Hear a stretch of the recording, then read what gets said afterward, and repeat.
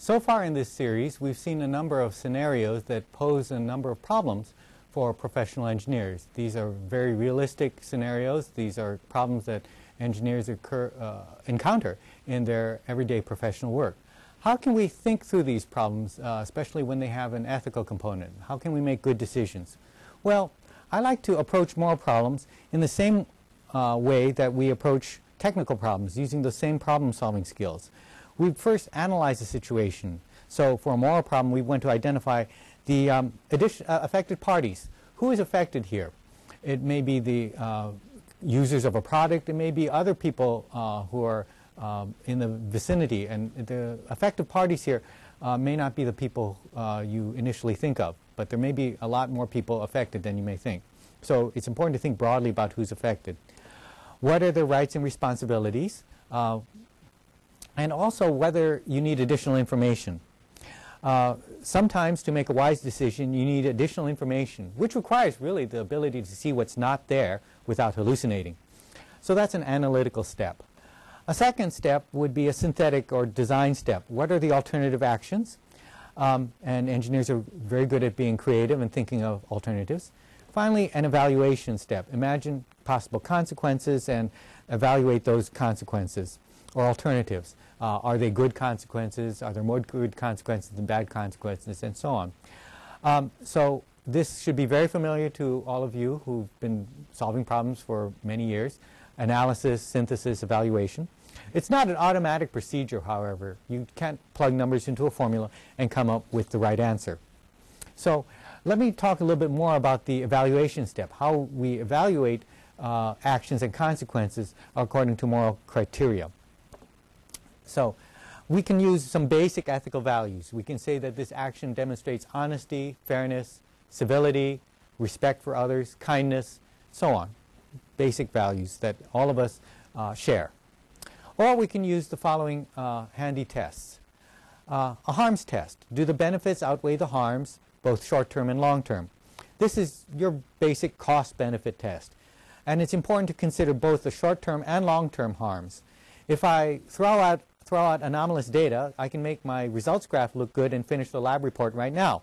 But then what happens to my long-term reputation for integrity? Can people trust me if they know that I just throw out data that data that make my graphs look ugly? So that could be a long-term damage to my reputation. Reversibility test. Would I still think this choice is a good one if I traded places?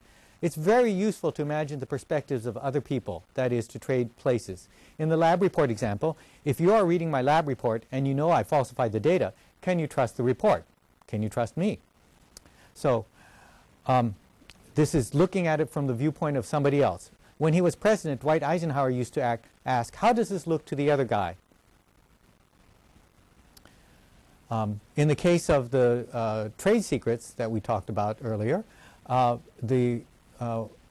we applied the reversibility test when we said that you could tell your vice president you would not want me to divulge your trade secrets, and so therefore you shouldn't ask me to divulge the trade secrets of my former employer. That's an application of the reversibility test. The common practice test. What if everybody behaved this way? What if everybody in a similar situation chose the same action? What if everybody falsified laboratory data? Then no one would be able to trust any laboratory results. If you study formal philosophical ethics, this is basically Kant's categorical imperative, or a universalizability test. Some more moral tests. A legality test. Would this choice violate a law or a policy of my employer? It's important that we honor the law, but there's a big difference between what's legal and what's moral. Let's suppose you're driving on a busy highway in a big city, such as the Dan Ryan Expressway near Chicago. If you drive safely with the flow of traffic, you are exceeding the speed limit and breaking the law. On the other hand, if you drive at the speed limit, other motorists will try to pass you and you are endangering them. So what's legal and what's moral may not be exactly the same.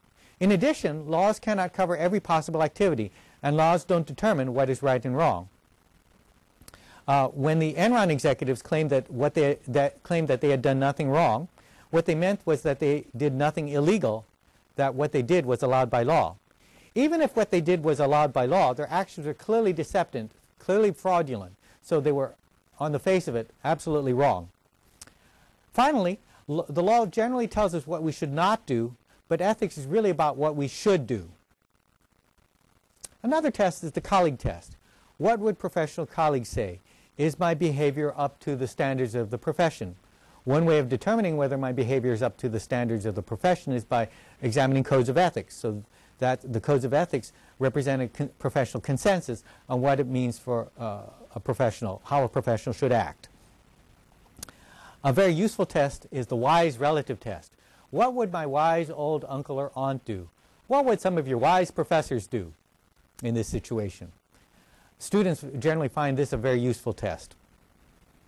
A mirror test. Would I feel proud of myself when I look into the mirror afterwards? How would I feel if I looked into myself? Finally, we have the publicity test. How would this choice look on the front page of a newspaper, such as, say, the student newspaper? Everything I know is from reading the student newspaper. Probably that's where you get all of your information too. Let's apply these tests in looking at a simple question about sending spam. So, as we know, spam is unwanted bulk email, and spammers claim that they're merely exercising their free speech rights. Furthermore, unless the message is deceptive, spamming is not inherently dishonest. So if you receive an email message that's completely accurate, the problem is not that it's dishonest, but that you're being annoyed, and in a sense you're being harassed. So we can apply those moral tests. For example, the harms test. The harms are actually quite vast when you look at the millions of people who are affected and the time that they must spend deleting this unwanted email messages or the disk space that these unwanted email messages consume. It also reduces trust in email. We can't always know whether email message that we're receiving is something we would be interested in, and whether it's from somebody we wouldn't know. So we put into place all kinds of spam filters, which in fact may filter out legitimate messages. The point is that spam reduces trust in email as a form of communication. The reversibility test. Well, senders of spam dislike receiving spam themselves, so it doesn't make sense for them to impose on other people. Common practice test. If everybody sent spam, then it would completely clog the communications network and we couldn't use the network at all. So it doesn't make sense as a common practice. Finally, we can apply a legality test. Certainly there's a canned spam law which applies in the United States, but it does not apply outside the United States where much spam originates. Spammers, even those located physically in the United States, use computers outside the United States to initiate spam. And the canned spam law does not apply outside the United States jurisdiction. So the key idea in this video is that what's legal and what's ethical are not always the same. If spam messages originate from outside the United States, in a sense they're legal from the United States law because the United States law does not apply. Focusing only on complying with the law can even be dangerous in engineering. When engineers design a new product for which there are no safety standards, they are treading on difficult ground here. This happened with the first generation of portable cribs. These new portable cribs in the 1980s complied with all standards in place at the time, and so they were released with minimal testing because there were no applicable standards at the time. So since there were no standards, there was not an accepted testing regime for those portable cribs, and several babies died when the rails of those cribs collapsed.